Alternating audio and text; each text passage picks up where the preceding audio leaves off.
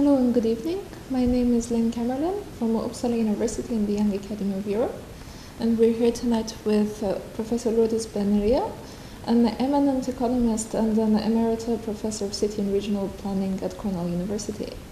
Hello Lourdes, and thank you Hello. so much for being here this evening. Thank you for having me. I'm a great fan of your work. I think you've made tremendous contributions. And I wanted to interview you today because I was really inspired by the talk you gave in Barcelona in March for International Women's Day. So this made me really feel like I'd like to know more about you and basically what makes you you. And so I'd like to start a bit from the basics. You mentioned in March that you grew up in the Pyrenees. I grew up in the, what we call here Central Pyrenees, which is where the highest mountains are, near the peak of Aneto, which is the highest mountain in the Pyrenees. So very narrow valleys. I was born in a small village. At that time it probably had 300 inhabitants, and now it may have 150 in the wintertime, many more people in the summertime. And I was born there in 1937 when there were no roads in the valley. I still remember the first time I saw a car. I was 5 years old. And we went to the nearest town where there were cars and buses by horse, which is, my father had horses. And we went by horse, and then it was the first time then the feeling of getting into a car and seeing those, for the first time, seeing those trees coming towards me. It seemed like the trees were coming towards me, not that we were moving. And it was a very strange feeling. I remember it so vividly. I guess there are not many people in Spain that grew up without, at first at least, without seeing a car. I was not even aware of the sound of motors, you know, a motor. There were no tractors in the valleys of the Pyrenees. It was a self-contained economy, a subsistence economy. Most of the valleys were the closest one, the highest ones. And when I've been in the third world or in many developing countries, when we talk about the subsistence economy, I often have thought, well, yes, I lived it. I lived this when I was a kid. Now the valleys are very globalized. Tourism, ski, local agriculture is gone. They only have now the gardens that people, you know, the vegetables that they grow for self-consumption. And that's all there is. Yeah, no more wheat, no more, not even potatoes, unless it's in the backyard. All of this is gone. The local economy that I saw is gone. And so I have seen these transitions. I have lived through these transitions that we see in many developing countries now, where the local agriculture gets swallowed up by the forces, economic forces that come from outside. And in many ways, you know, my valley is one of the valleys that has the most beautiful. It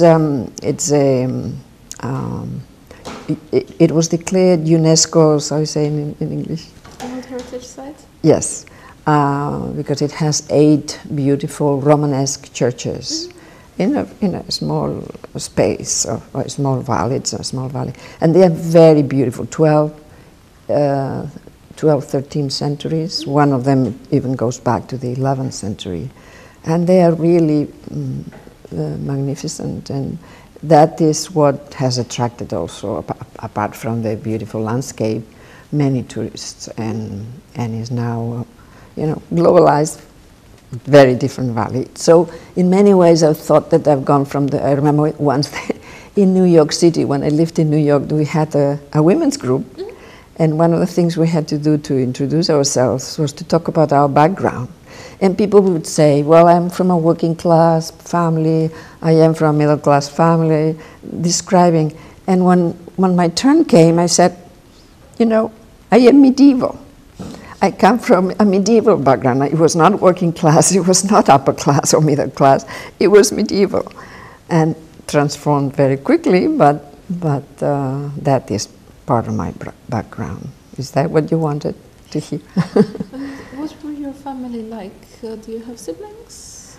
Yeah, I was the youngest of 6, and by a big difference.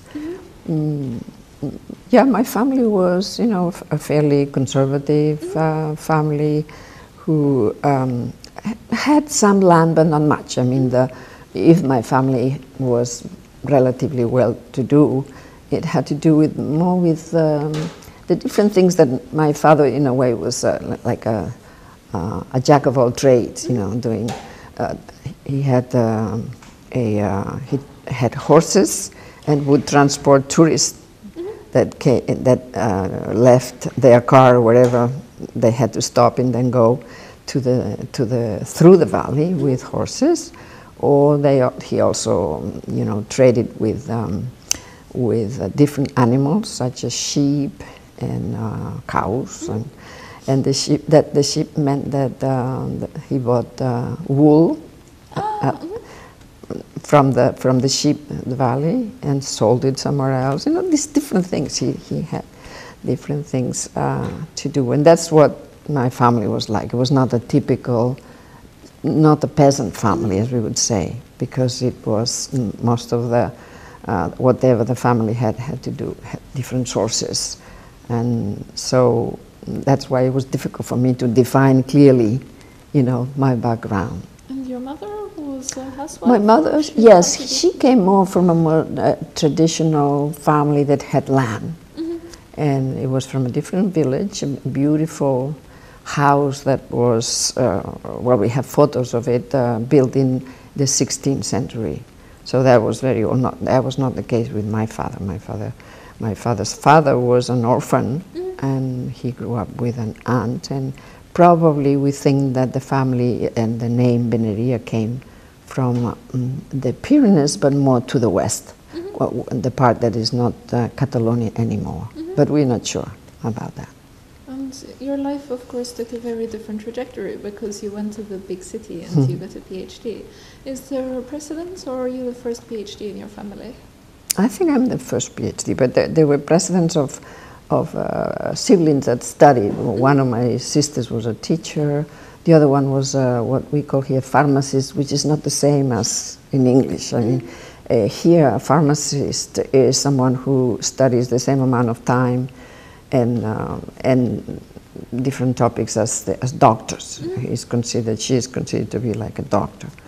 And these were my precedents. The rest of the siblings did not go through university.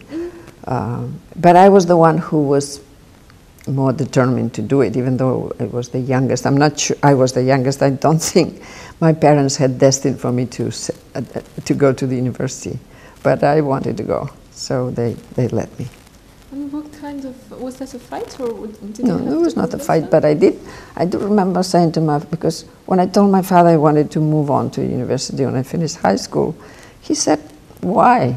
You're going to get married, you can help me with different things, and you don't need to go to university. And I said, no, I do want to go. But my father died a year later. I don't know what would have happened if he had lived. He might have said, there's no need for you to go to university. I don't know. But he had died. My mother said, fine. And in the traditional Pyrenees Mountains, it's the oldest brother they inherited. It's a primogeniture system. So the oldest brother was the one who had to pay the bills. Yep. So, and he said, fine. Or at least he said, okay. I'm not sure it was so fine, but but I went to university and I did economics, which was very unusual, and nobody understood what is this. Economics was the first year that the University of Barcelona had economics.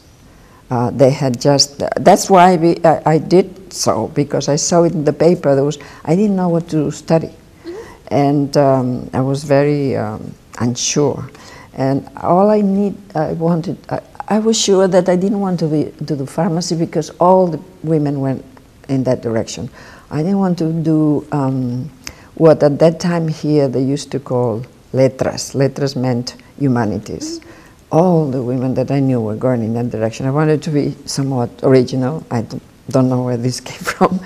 And then I read that article. The University of Barcelona next year is going to have a new faculty and a new department that is going to call economics. And I thought, that sounds interesting. And my only reason to justify it was, it's going to help me find out the difference between capitalism and socialism. Because it was like a question I had in my mind I couldn't understand. And I thought, well, this may help. And this was as little as that that helped me decide to do economics. There were 3 women out of 70 the first year. There was only 3 of us. One of these women went to Madrid. The other one fell a little bit behind, so by the time we finished, I was the only one, but there was a second one that had joined us in our 3rd year. Mm-hmm. So there was only 2 really got the degree the first time. How did your male classmates treat you? Were you just another student, or did you stand out for being a woman? Well, they were very polite, very nice, but the gender relationship was very typical, very typical. I think I was that nice girl that was coming from the mountains, and she was a fairly good student. I didn't have very, very high, because some of the topics, it seemed like it was the male's field and not mine, like statistics or mathematics. But I did well in math, and that was very helpful. In economics, it was very helpful, and they were nice. You know, now when I look back, I thought that it was such a sexist environment when you think. But I was not that aware at that time of the sexism of the setup. You used a really interesting phrase, the nice girl from the mountains. If you'd come from Barcelona, do you think they'd see you differently if you had an urban? Well, as you can imagine, I was not a very cultured person. My background was rich in many ways, but it was not cultured. I remember going to the first concert of classical music with some of my friends, and at the end of the concert, you know, when they do they give you a gift of another little piece. It was a Beethoven piece. I don't remember which one it was. And one of my friends said, Beethoven. And I remember looking at her and said, how does she know? And ever since then, you know, I kept going to the concert so that I would become familiar like she was with Beethoven's music or somebody else's music. But I was this girl from the mountains because, you know, I was a few years behind everybody in this cultural sense. And so I had to really work at it. It took me an effort. It took an effort, and including at that time, the Pyrenees Catalan mountain was very, now too, there's a difference between the accent in the Pyrenees from the accent in Barcelona. The Barcelona accent is supposed to be the fine accent, and then even more so. So I remember coming here, and I heard how my classmates were making fun of a guy who was speaking not even the mountains Catalan, but the same province Catalan, Lérida province Catalan. And they were making fun of him. And I said, oh my God, they're making fun of him. They'll make even more fun of me. From then on, I started to shift my accent. And at this point, it's like talking to different languages. I shift. The minute I hear Catalan from the mountains, I shift. And the minute I hear Catalan from Barcelona, which is the most common because I live here, I speak Catalan from Barcelona. So I think that's why it was easy for me to learn languages, because I was trilingual, Spanish, Catalan from the mountains, and Catalan from Barcelona.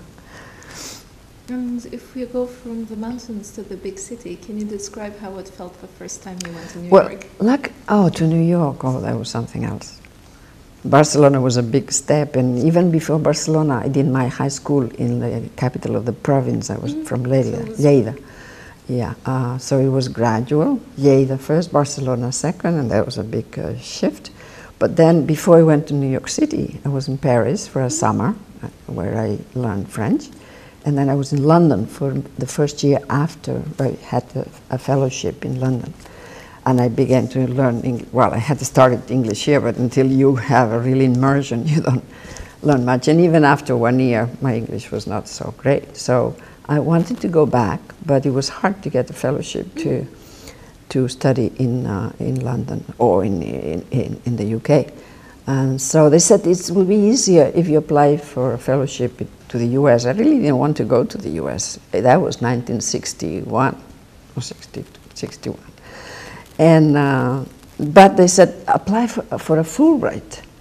And I did. And they gave it to me. So that took me to the US for a master's. Mm-hmm. First I did a master's. And then I came back here with, I came back here because well, I didn't have to, but my idea was to just do a master's. Mm-hmm. But I met the person who became my husband in New York. And when I came back here, he followed me. And then when we went back together. So it was not the second time, it was not a decision because I had the fellowship, but because I had married an American.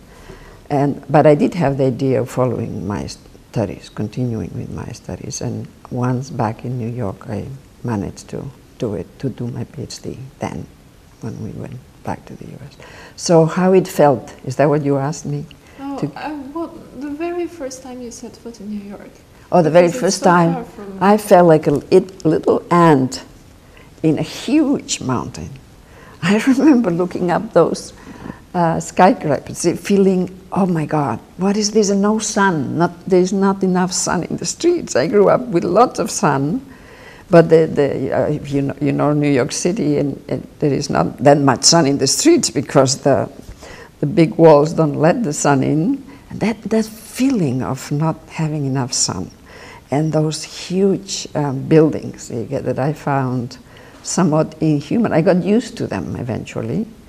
And so that feeling of also, in addition to this, which is my physical very first reaction, then New York, of course, is so immense in terms of the human connections and the different lives that exist within the same city.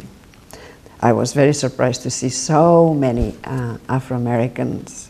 I didn't expect it because in Europe, at least at that time, we had the idea that America meant blue eyes and blonde hair. And that was my idea. And when you get to New York City and you see Puerto Ricans, many blacks, of course, many Latin Americans in addition to Puerto Ricans, although in the early 60s, they dominated, the Puerto Ricans. Later on, many Dominicans, now very many Mexicans from all over the place. But in addition, wherever you go, you meet people from all over the world. That sense of cosmopolitanism is always overwhelming. Plus, there are tremendous number of things that you don't have time to go to.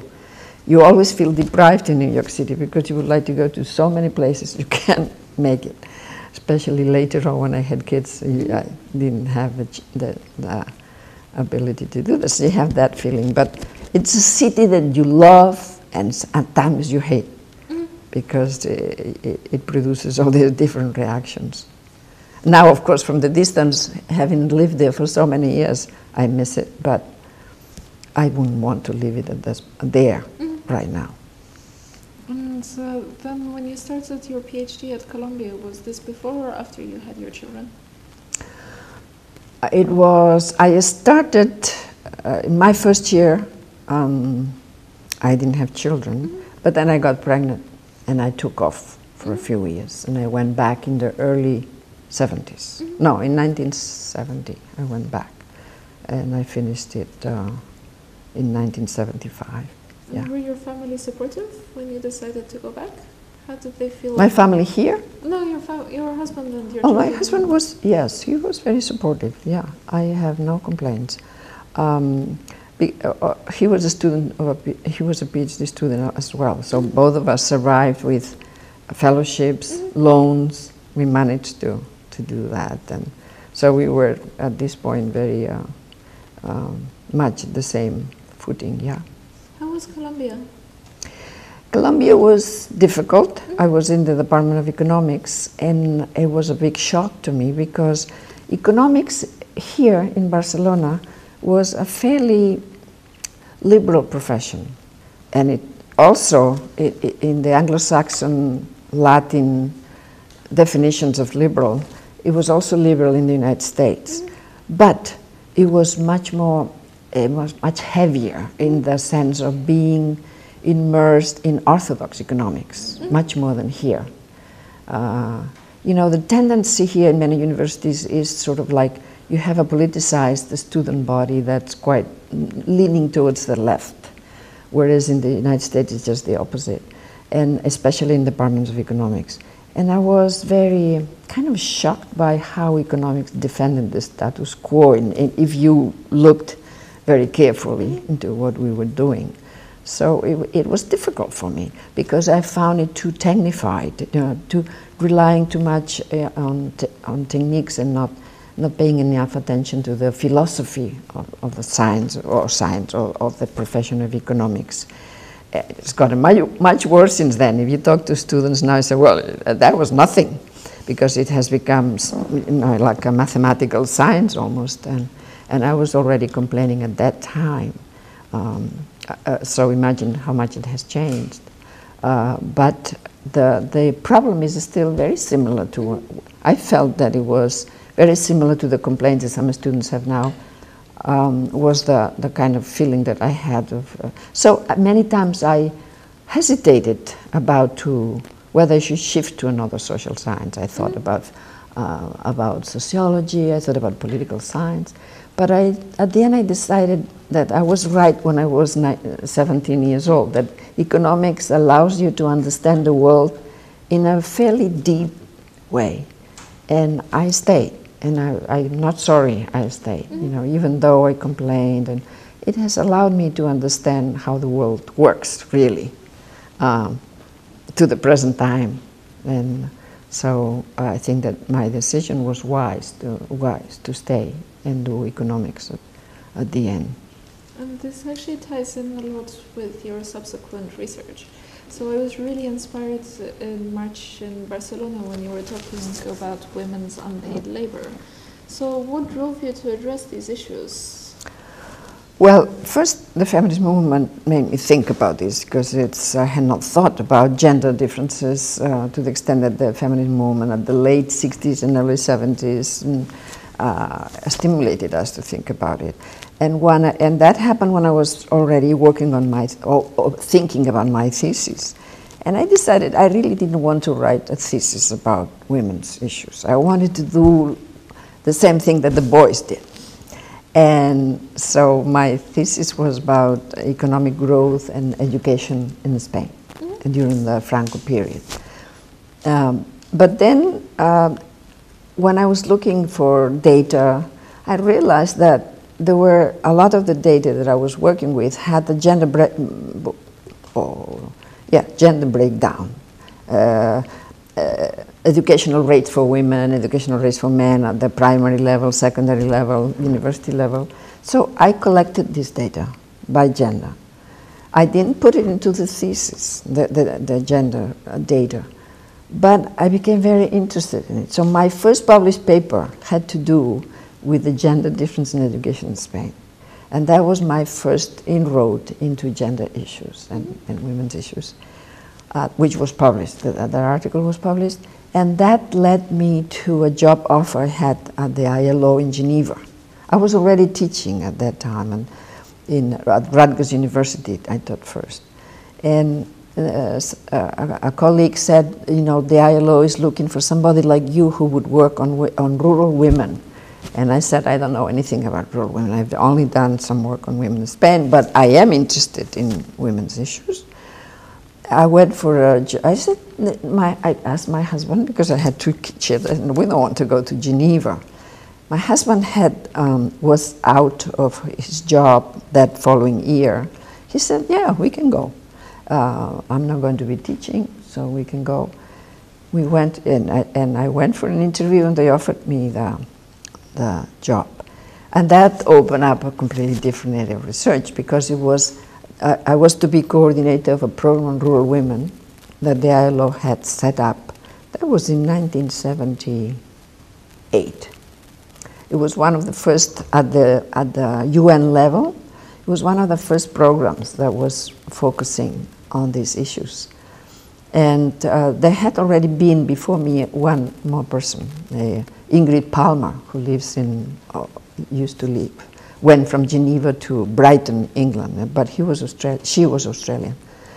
And so I was the second person that was in command of the program. And I arrived there, you know, and do work on rural women all over the world. I didn't know anything about developing countries.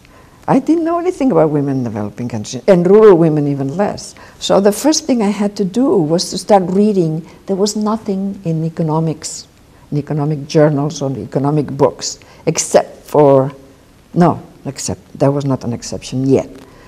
There was an exception. There was Esther Busrup's book, Women's Role in Economic Development. There was an eye-opening. She was a Danish economist who had worked in the UN, and at the end of her UN career wrote that book, Women's Role in Economic Development. And that was wonderful. But there was very little else in economics. So I had to start reading about rural women all over the world. The ILO had already paid for some studies in different areas of the world, different countries.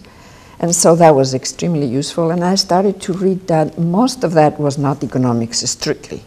It came from anthropologists, from sociologists, a little bit, but not much political scientists, mostly anthropology and sociology. So that made me much more interdisciplinarian, because what I had, the background I had was about labor markets. My specialty was labor markets and development. And so all the readings I had done in graduate school had nothing about rural women in developing countries. They didn't even ask the question of, do women do different in development? Esther Busrup did. Her thesis was that development, in quotes, you know, development as it had happened during colonial times all the way to the late 1970s, had very different effects on men and women. And that was revolutionary, because not in my courses on development, nobody was ever asking a question whether the development had affected men and women differently. Busrup showed us for Africa, Latin America, and Asia that it was different. And so that was very helpful based on Busrup, to expand the area of research. And of course I was in a privileged position because the ILO had some money to do studies in different parts of the world. And we were getting studies from, I remember one from Bangladesh that was extremely interesting, that touched the question of seclusion.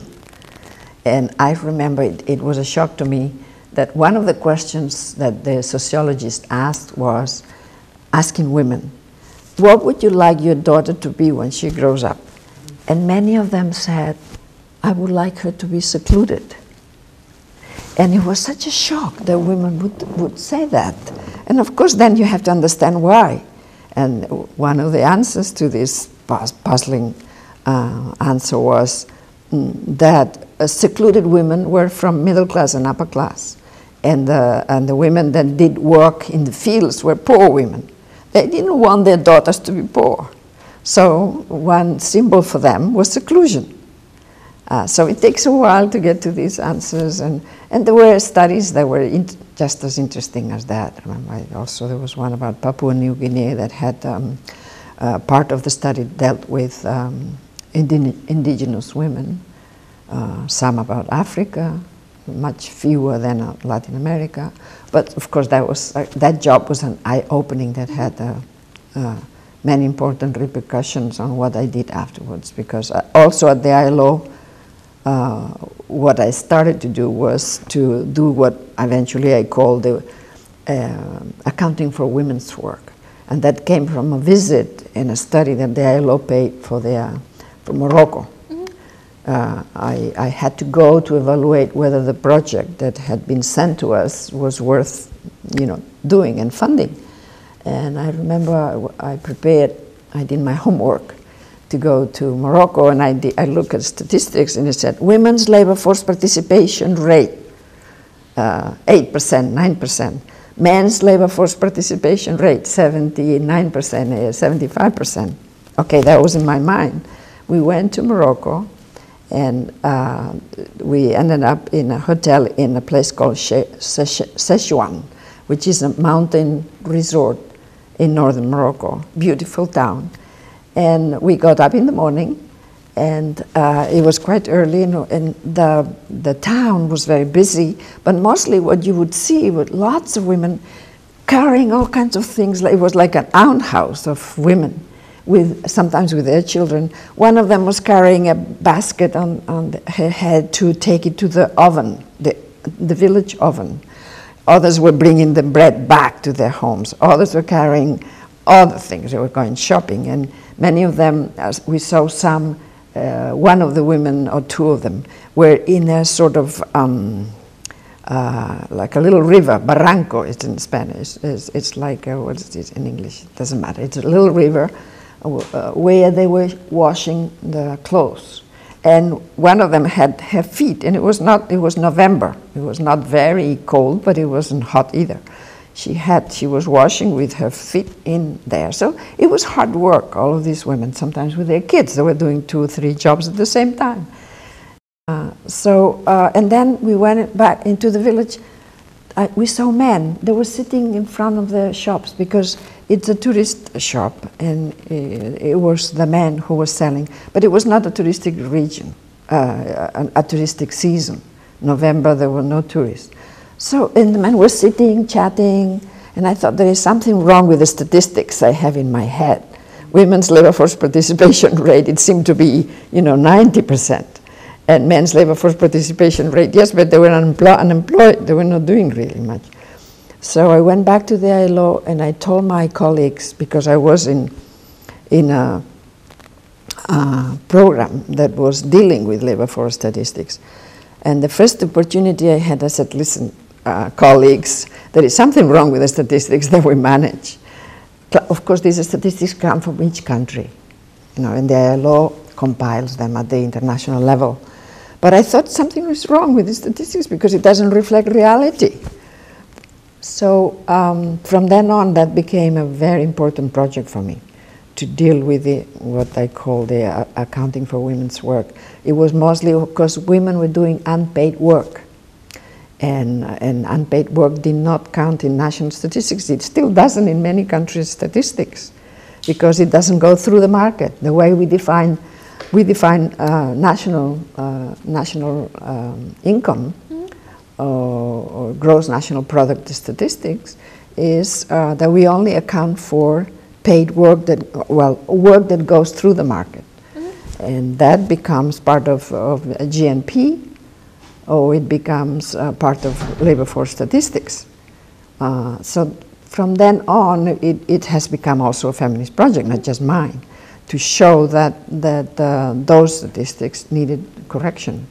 And of course, at the official level, they have not been totally corrected, but there's been many effort in many countries that show, how much is unpaid work, how much is the work that does not go through the market. And it's been many years now, and many countries have even what is called satellite accounts that take into consideration unpaid work. Because at the very official international level, it became official in preparation for the Beijing conference in 1995, because UNDP, which it was a very nice project on the part of UNDP, they thought that their preparation for that year's Human Development Report should be on this topic in preparation for the Beijing conference.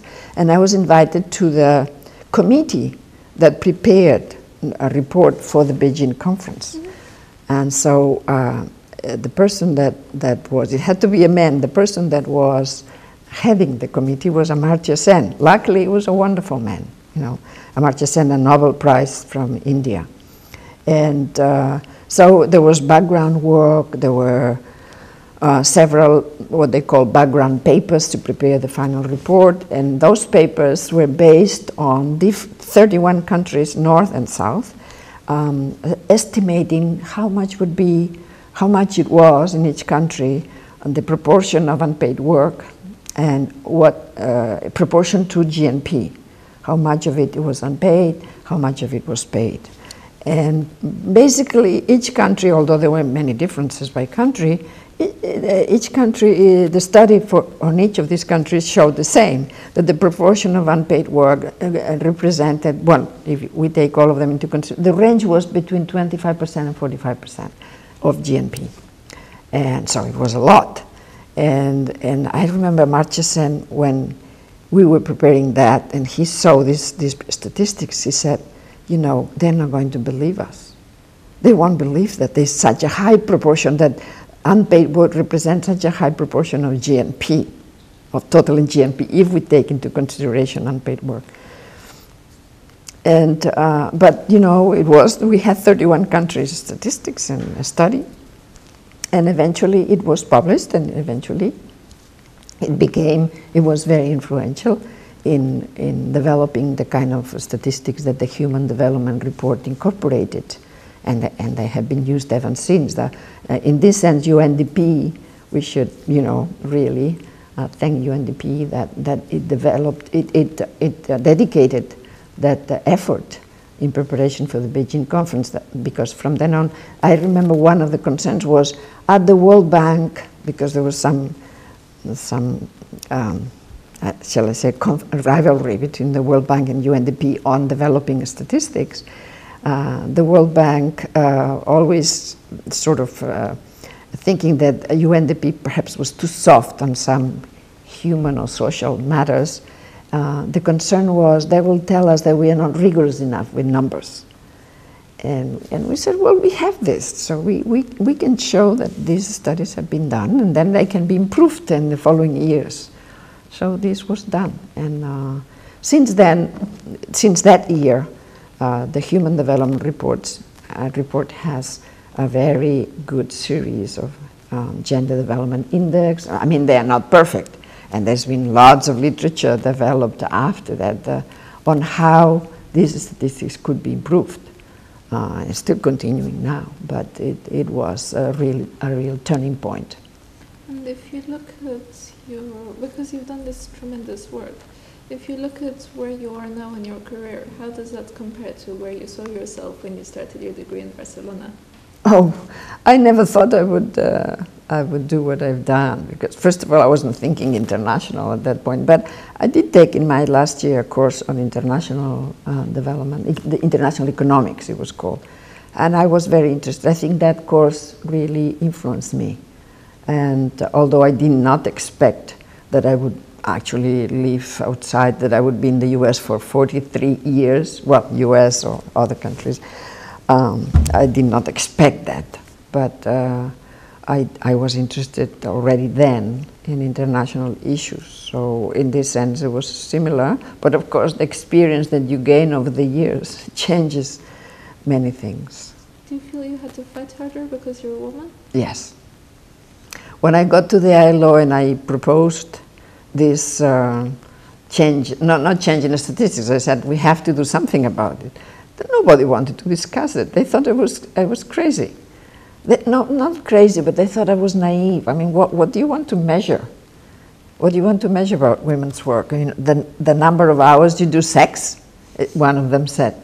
Really? One of the assistants, one of the attendants. This person, though, an economist, has become a real ally, became a real ally. But that was a stupid reaction of his at that moment, not very well thought out, but and eventually he changed. But yeah, it was difficult. And of course, when you go through different departments in universities, you always have to fight a little harder because you're a woman.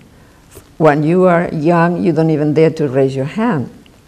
And then you have to struggle, especially me, who came from the Pyrenees Mountains and was not very used to raise my hand. And the youngest of 6 children. Yes, and I was very shy, and it was a tremendous struggle. There are men who are shy as well, so I can speak about my struggle with it. Why I became a college professor, it was not meant to be, it seemed. But I became a college professor because it was easier to have free time to take care of my children, because the schedule of a college professor can be very flexible. You can teach in the morning, you can teach in the afternoon, and you can combine the different hours. So that's why I did that. I didn't want to do a 9-to-5 job. So that's why I did that, not because I thought I was perfect to do that by any means, because the fear of speaking in public at first was really, I still remember my first class. It was terrible. I had long notes, and I finished them in half an hour because I was going so fast that I didn't have a sense of, it was a disaster, the first class, and then you learn. Is there anything you would have done differently looking back on your career? I would fight. I would get more angry. I was very polite all the time. I think I would learn to be angry and express the anger that you do feel inside, but you don't express it. And then as a final parting question, since we're a young academy, is there a particular message you'd like to give the next generation of young scientists and academics? Well, I think to continue the work that we have begun. I think we are lucky that we've gone through several decades of tremendously important change for women. And to continue that work, not let it go, because I sometimes think that we're going backwards. So I would say don't forget the struggle that we went through at many different levels, because sometimes when I read some of the stuff that's being written now, I thought, what is the meaning of this?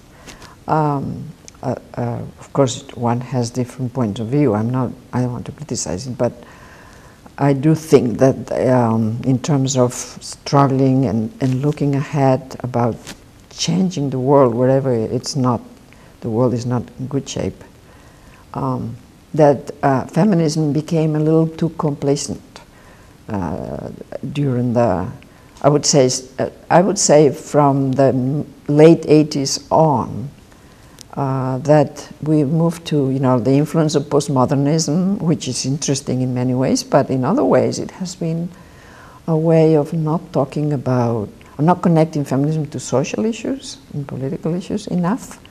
And now I think we are finally looking, and some of the younger women see that that has been a problem, and so that we should go back and talk about social issues more, and connecting representation with how does Nancy Fraser calls it? I'm not remembering what she does. That meaning the connecting the ideas that came from postmodernism with those of us in economics are very interested, that had to do with the material, with everyday social struggle of making society a better society, more equal society, with the problems we have about inequality now and the tensions around the world. I think the feminism should turn more into dealing with social issues and change the world. But that was already in Beijing. I remember a woman who said, women have gone from asking the question, from complaining, from feeling victims, to being those who think that they will change the world. But we haven't done enough of that. And so I think we should go. And I don't know who said that, but I always remembered. It was a wonderful phrase. And instead of doing that, since the late 80s until recently, we haven't really been concerned enough about changing the world. Powerful words. Thank you so much. It's been a real pleasure to interview you. And thank you very much for listening.